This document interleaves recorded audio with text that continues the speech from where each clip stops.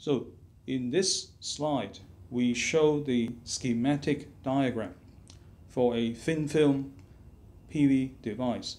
This is a generic diagram.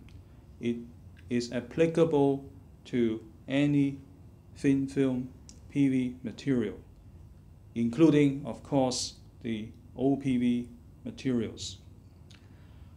What you see here in the schematic diagram is a glass substrate or a plastic substrate, and on this glass substrate there is a transparent conductor layer, so light can pass through this layer and it can also conduct electrical current.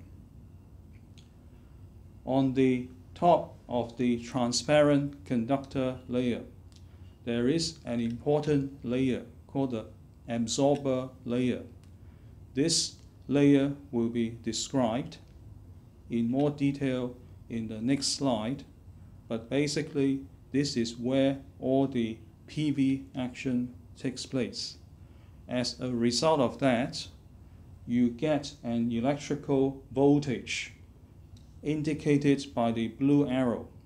So when light shines onto the thin film PV device, this device will behave like a battery.